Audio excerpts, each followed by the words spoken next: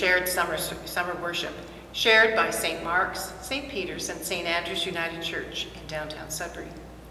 This worship also comes at the end of Sudbury Pride Week, during unusual times.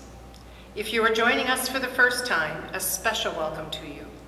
Welcome also to our regular community who gather to pray, to hear stories of inspiration and hope, and to be reminded that though we are keeping physically distanced, God's love binds us together. Today we are privileged to have Richard Rainville with us today to offer something from his journey. Next week, St. Peter's will lead the first of 3 shared Sunday worship services, and we will post on Facebook the link to those services on the St. Peter's United Church YouTube channel. Would you like to join us for online fellowship time at 11:30 on Sunday mornings? To get your Zoom link that you click on to join us, please contact Reverend Catherine Somerville. Her contact information is published in our weekly newsletter on Thursdays, and her coordinates are also posted on our Facebook page. Now, let us prepare for worship together. Long before settlers came to this land that we call Canada, there were people living on this land, and they cared for it, and we call them the First Nations. We here at St. Andrew's United Church, we worship on the traditional territories of the Wanapitei First Nation and the Atikamekw Anishinaabe. We recognize the long history of our First Nations and Métis peoples of Ontario. We give thanks for their stewardship of this land throughout the ages. Let us all, treaty people, commit ourselves anew to justice and reconciliation. Once there is light, there are no longer deep shadows. Once there is hope, there is no longer deep despair. Once there is justice, there can no longer be complete oppression. Once there is peace grounded in justice, there cannot be war.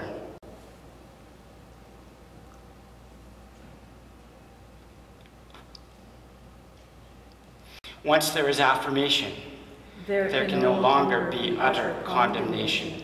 Once there is acceptance, there cannot be unhindered discrimination. Once there is celebration, God's kingdom vision for our world might be realized. May it be so and be forever. All of you who delight in sacred moments, both strange and ordinary, come and worship our God, the one who has created all people in diversity and beauty. Thanks be to God, who blesses the peculiar and rejoices in the uniqueness of every body and being. People take on flesh in every gender and sexual orientation, every race and ability, every body size and body type. Each embodied difference is a unique glimpse of holy wonder. Blessed are those who search for God among the lives of the oppressed, the betrayed, the turned away, and the condemned. Blessed are those who receive with joy the gifts of God enfleshed among us. Let us pray. God, when you called each of us into being, you delighted in your works. You gifted us with differences that illuminate the breadth of beauty, wisdom, and practices of love in your creation. In whatever ways we still struggle to accept and celebrate our own unique offerings, free us from narrow thinking that confines, constrains, or condemns your good work in us. We also pray now the prayer that you taught us to pray. Our Father, who art in heaven, hallowed be thy name. Thy kingdom come. Thy will be done on earth as it is in heaven. Give us this day our daily bread, and forgive us our trespasses, as we forgive those who trespass against us. And lead us not into temptation, but deliver us from evil. For thine is the kingdom, the power, and the glory, forever and ever. Amen. The first reading is taken from Psalm 139, a song of faith that might speak to those of us who particularly feel life's trials and tribulations weighing on us. O Lord, you have searched me and known me. You have known when I sit down and when I rise up. You discern my thoughts from far away. You search out my path and my lying down, and are acquainted with all my ways. Even before a word is on my tongue, O Lord, you know it completely. If I take the wings of the morning and settle at the farthest limits of the sea, even there your hand shall lead me, and your right hand shall hold me fast. If I say, surely the darkness shall cover me, and the light around me become night, even the darkness is not dark to you. The night is as bright as the day, for darkness is as light to you. Second reading is from Genesis 28, verses 10 to 19. The reading that will focus on our message today comes from the Hebrew Bible story of Jacob. He has swindled and survived all his life, but in this passage he finds out that he is not alone. This dream marks the beginning of a journey of self-discovery and peace for him. Jacob left Beersheba and went to Haran. He came to a certain place and camped for the night since the sun had set. He took one of the stones there, set it under his head, and lay down to sleep. And he dreamed. A stairway was set on the ground, and it reached all the way to the sky. Angels of God were going up and going down on it. Then God was right before him, saying, I am God, the God of Abraham, your father, and the God of Isaac. I'm giving the ground on which you are sleeping to you and to your descendants. Your descendants will be as the dust of the earth. They'll stretch from west to east and from north to south. All the families of the earth will bless themselves in you and your descendants. Yes, I'll stay with you. I'll protect you wherever you go, and I'll bring you back to this very ground. I'll stick with you until I've done everything I promised you.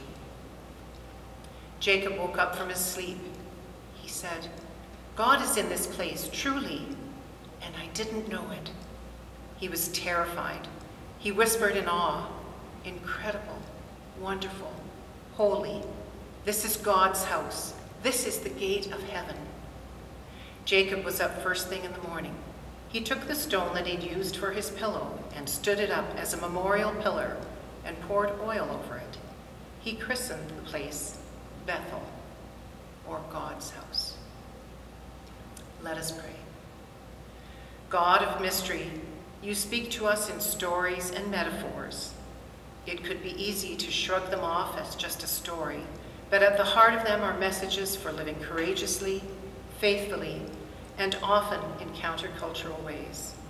Give us clarity as we ponder these scriptures, baffling and wonderful.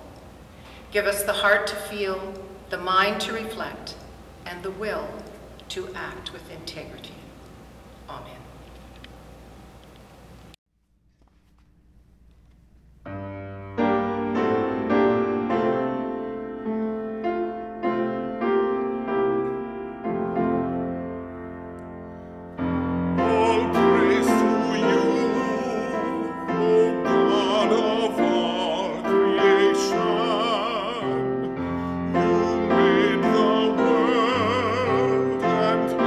Is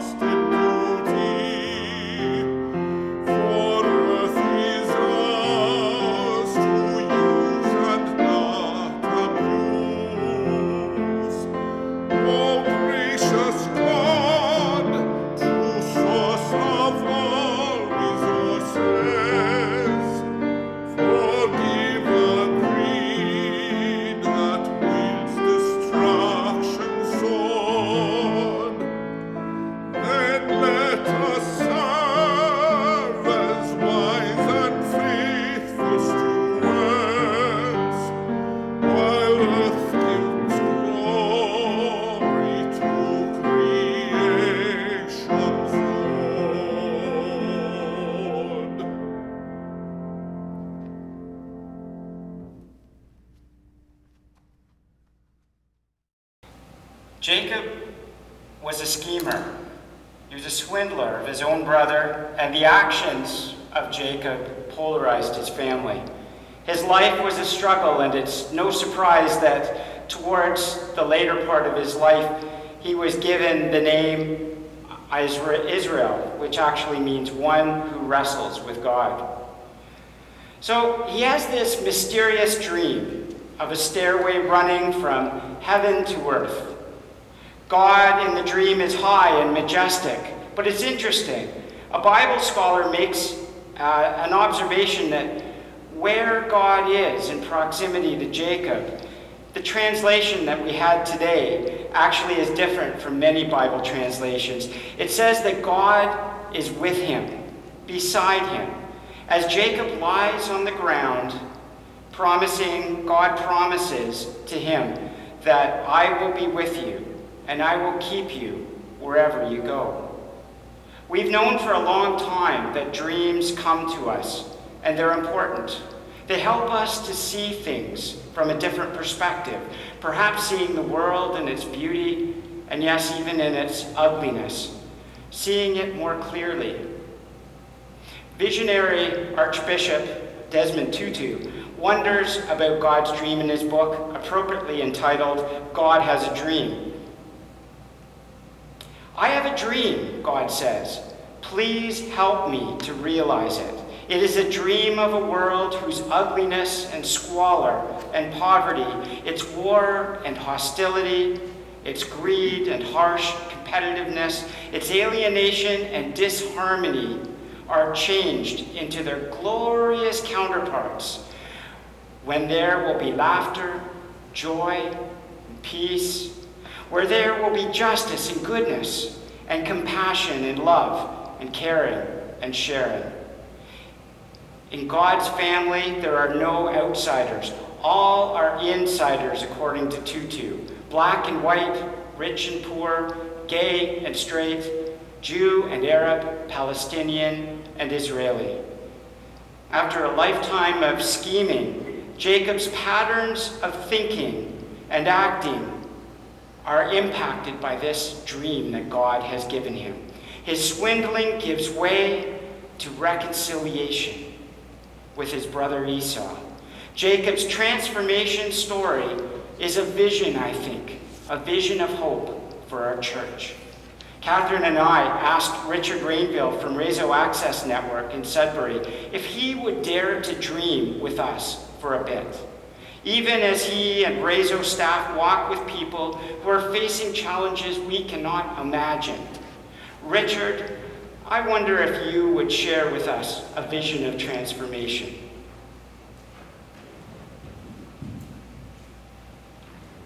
Thank you. Good morning. My name is Richard Rainville.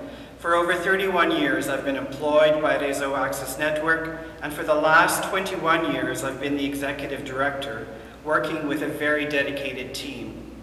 Together, we provide services to and work with individuals who are most often marginalized. People who are poorly housed, if at all, people struggling with issues of mental health, people who use substances and/or inject drugs, people who work within the sex trade, people who are part of the two-spirited lesbian, gay, bisexual, transgendered, queer, and questioning communities, people who struggle with gender identity or sexual orientation. We work with people. When I'm not working, I share a home with my loving husband, Robert, and our two fur kids, soft-coated Wheaton Terriers, Miss Olivia and Miss Scarlett. We share our life and a good fortune with close friends and family, as well as our church community at St. Peter's United. I will be 62 this coming fall. I often reflect on my personal journey and recognize that in some ways I had it easier than most gay people from my childhood era. I was able to come out at the early age of 18 and still be supported by my immediate family. Living the secret would still be necessary to protect myself from unwanted comments, personal and physical attacks, loss of employment, loss of friendship, and other issues which heterosexuals need not concern themselves with. If you indulge me for a few minutes, I'd like to try a short meditation, one that might give you insight as to what many from the 2S LGBTQ communities experience. Imagine, if you will, yourself as a child, growing up in a loving family with 2 parents and a number of siblings. Your parents, however, are of the same gender. In this meditation, this is the norm. All of our friends and families have similar household to yours. You, your sibling, and friends are at the age when you are discovering your sexualities. Your siblings and friends make comments about same-gender individuals they see on TV, in classrooms, or on the streets. You try to connect in that way, but you have feelings for individuals of the opposite gender. You're not sure what to do with these feelings, and you fear you have no one to talk to about them. You are all alone. You hear negative comments from friends and family members making fun of people who seem to like others from the opposite gender. You don't want to be called those names, so you keep your feelings a secret. When pressed, you pretend to like someone of the same gender, but it isn't real. You don't really have feelings for them in that way. As you get older, you meet someone who identifies as having the same secret. They too have strong emotional and romantic feelings for someone of the opposite gender, and in fact, they have feelings for you, as you do for them. At last, you're not alone, and all of those feelings that made you think you were going crazy fade away. While you and they start secretly seeing each other, you realize in order for this relationship to be realized, the secret must be maintained. No one should ever find out about it for fear they might harm your relationship, so you continue to see each other in secret. One day while at work, a colleague says, "Hey, aren't you a friend of so-and-so? I hear they were in an accident, badly hurt, and taken to the hospital by ambulance." You're in shock. You question what to do. You know the hospital will only let you see your beloved if you disclose your relationship. But what will that do to the level of care they might receive? Will they be discriminated against in one form or another? And what about your job if work finds out? And your friends and family, what will they think? I remember using a longer version of this meditation in the late 80s, early 90s. You'd think this wouldn't be an issue any longer, but for many it still is. I recently saw a quote on Facebook that seems relevant here. Queer people don't grow up as ourselves. We grow up playing a version of ourselves that sacrifices authenticity to minimize humiliation and prejudice. The massive task of our adult lives is to unpick which parts of ourselves are truly us and which parts we've created to protect us. When St. Peter's Church made the decision to examine whether to become an affirming congregation, it was met with skepticism. Why do we need to become an affirming congregation when we are already welcoming to all? Some folks asked. Welcoming, yes. However, having a heterosexist view doesn't recognize the privilege this view entails. It doesn't acknowledge the struggles many of us have experienced and continue to experience as members of the 2S LGBTQ+ communities. As members of church, if the goal is to be as welcoming as we can be, a better understanding of experiences, struggles, and milestones need to be heard. You may never understand completely, but your helping voices amplifying ours is what's needed as allies. Thank you, and happy Pride.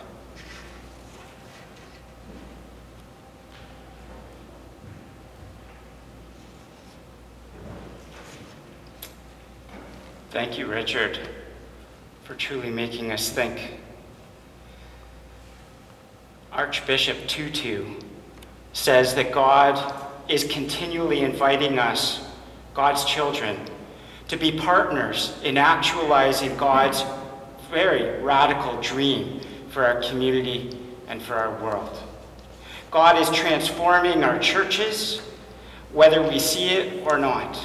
God is beside us, beside all the courageous children, teens, adults, who yearn to be accepted for who they are.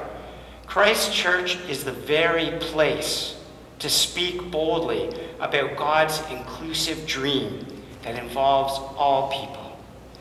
Spirit of Pride celebrates the beauty of every person, including those who are two-spirited, lesbian, gay, bisexual, transgendered, questioning, and all of us who are allies too. All are children of God. All of us gathered together, a spectrum of color that come together as one rainbow. Like Jacob, we in the church are undergoing a profound transformation. May we pay attention to the dreams that we are given. They are holy, and they are important invitations into God's dream. May it be so. Amen. Please join with me. Let us gather in holy peace. Peace that is the preparation for justice. Imaginative Spirit, who stirs within us passions and compassions. Remind us that it is you who have formed us. Great rainbow of creation, we seek your justice. It is our responsibility to end hate, intolerance, discrimination, and violence. May we hear with healed ears and hearts that all of us are beautiful and unique beings, formed in the womb of the universe, blessed by our diversity and affirmed by holy authority. We remember those who have suffered violence. We remember our responsibility to name violence. We remember that all are called to end violence. We remember that all are called to justice and peace. We pledge to one another that we will let the light of the divine burn brightly in each of us. We pledge that we will accept our power as children of divine love. We pledge to share with all of creation the gift that is each one of us. We pledge to embrace the mystery wrapped up in our identity, our sexuality, and in the wonder you planted in each of us.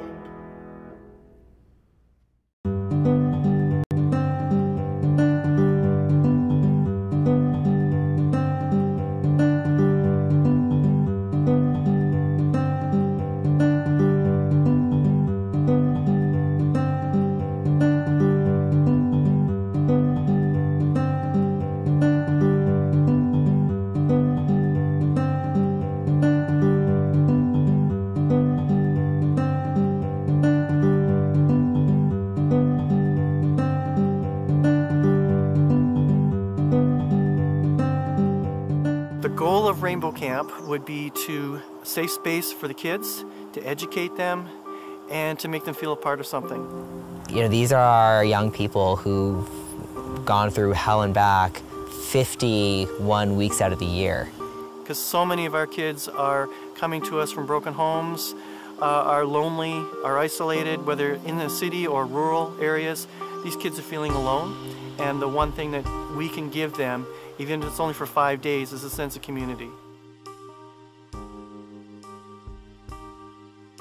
It makes me wish that I was still young enough to be here in 2012 when the camp opened.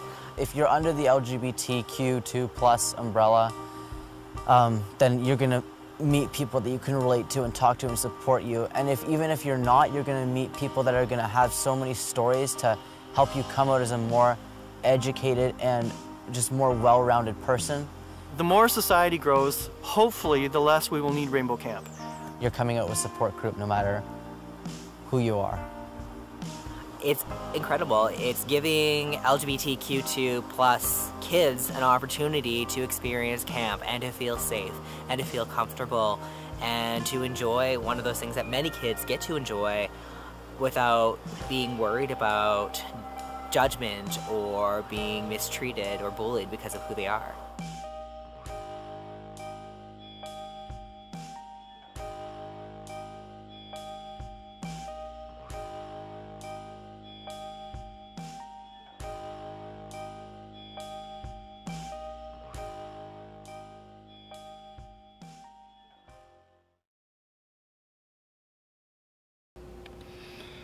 Since its beginning, the church was meant to be a place of chosen family, a community of outcasts and outlaws, dreamers, prophets, and humble disciples of love.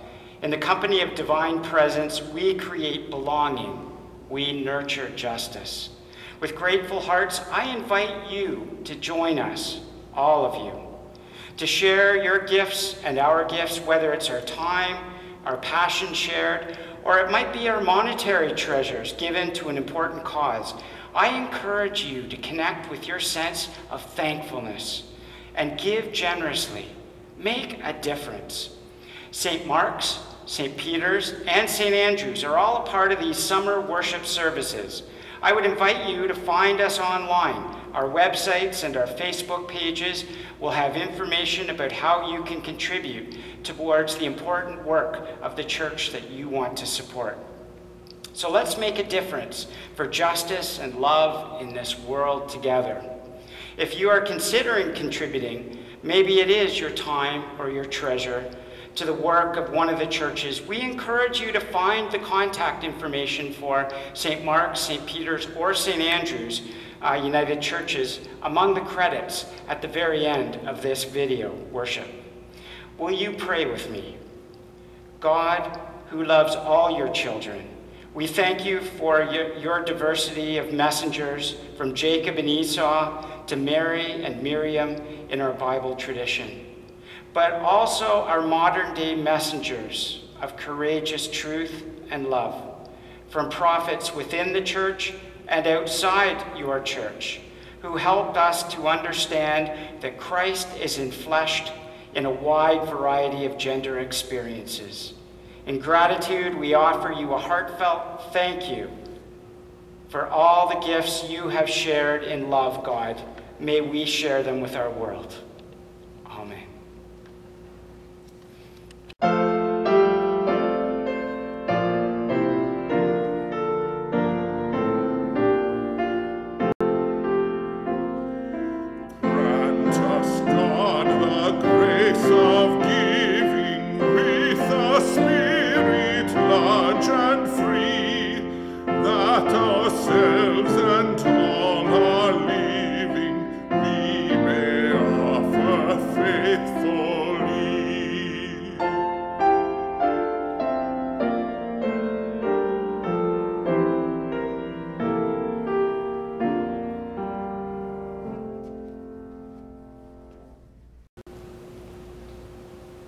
I would invite you to join me, hearts and minds together in prayer.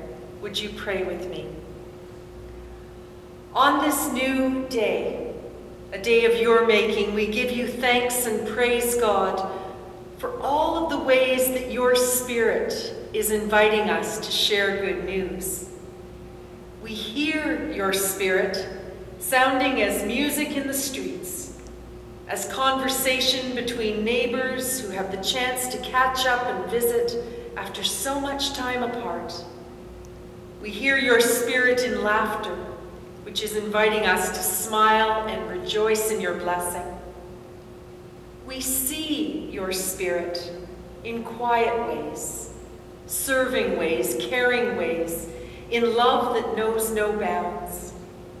We feel your spirit, inviting us to take a deep breath, breathing in the newness of living that you are dreaming for all of your people.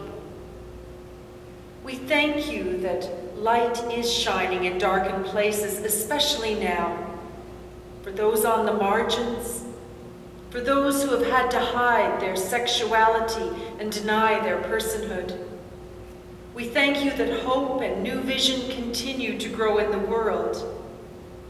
We thank you for a call today to take on this life with courage, to speak up when we see wrong, to stand beside as allies and friends in the cause of justice for all people. But some of us are still trembling, still forced to keep silence. Some of us feel threatened, or we believe that ours is the only way and that we must threaten. Renew your dream of justice and peace for all people and between all people. Give us the strength and the courage we need to look deep within. May we take this quiet moment and examine ourselves, searching for the ways that we have not been loving, the times we have not spoken up. We pray that you will give our best intentions voice, that we will speak out in the name of love on behalf of all of our brothers and sisters in Christ. And now we pause and we remember those who are scared, those who are alone, those who have received bad news this week, those of us who are feeling impatient with the ways we have to live now. God, hear our prayers, and in your love answer. And now, love, fill us with courage. And now, Christ, send us out into this new day carrying a message of hope. And now, Spirit, give us gentleness and a dream to follow.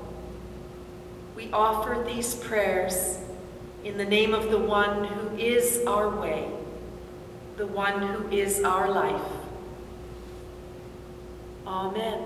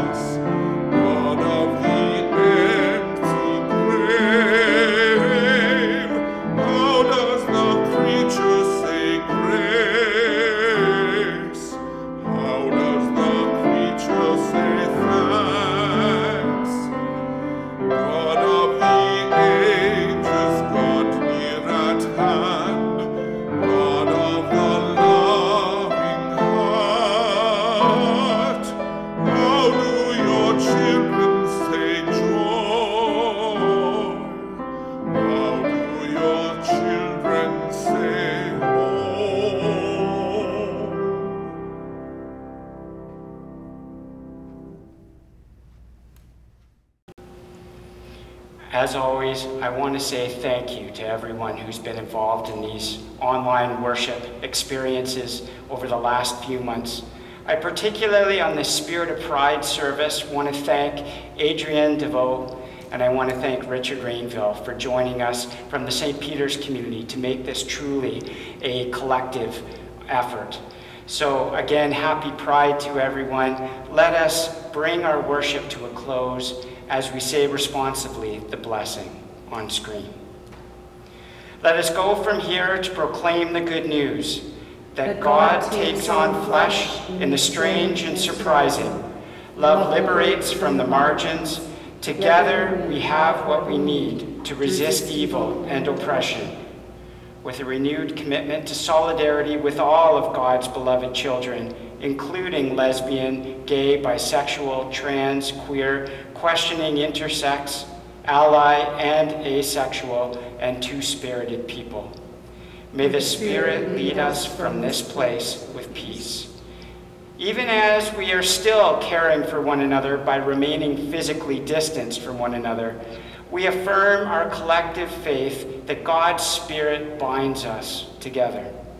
Will you, again, one more time, say with me the blessing that was created by our moderator, Richard Bott. Creator God, help us to reach out with our hearts when we can't touch with our hands. Help us to be socially connected when we have to be socially distant. Help us to love as perfectly as we can, knowing that perfect love casts out all fear. Amen.